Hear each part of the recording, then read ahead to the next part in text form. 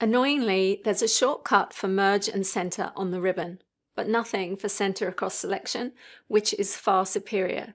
So in this video, we're going to fix that with the help of ChatGPT.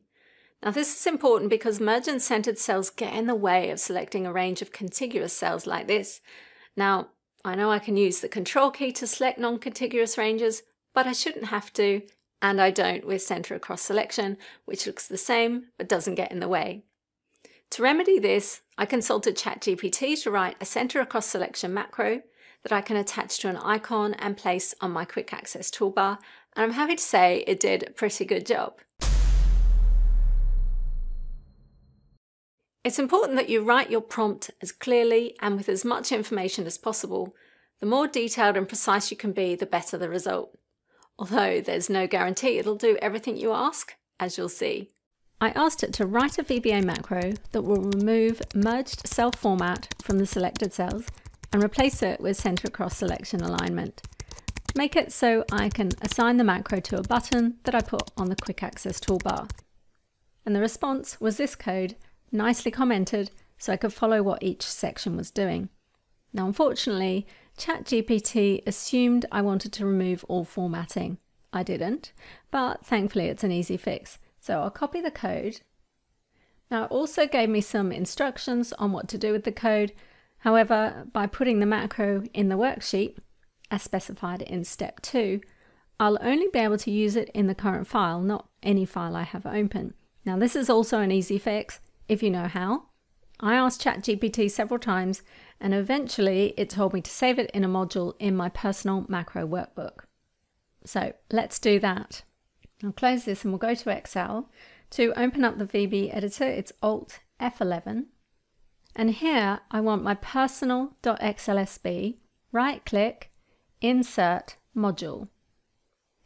Now, if you don't see your personal macro workbook here, there's a link in the video description to a post on an easy way to create a personal macro workbook. So in the code window over here, I'm going to Control V to paste in the code. Now remember, it's doing some things I don't need. One is clearing all formats, so let's get rid of that.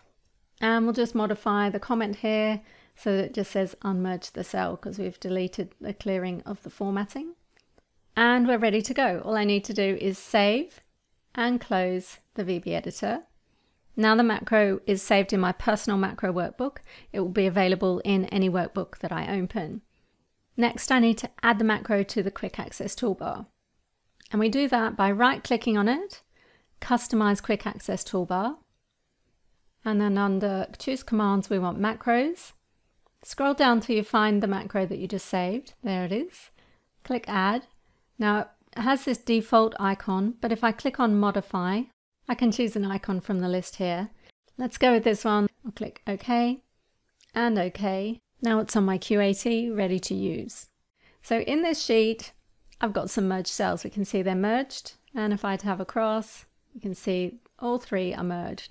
Now I can click on my macro to execute it one at a time, or I can just select them all, click on it, and now we can see that they are all centered across selection, so no more merged cells.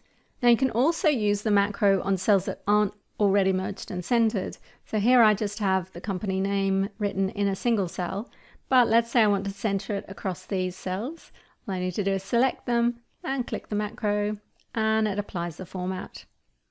Now that you see how easily you can create shortcuts like this, please share your ideas in the comments for other macros you might like ChatGPT to write for you.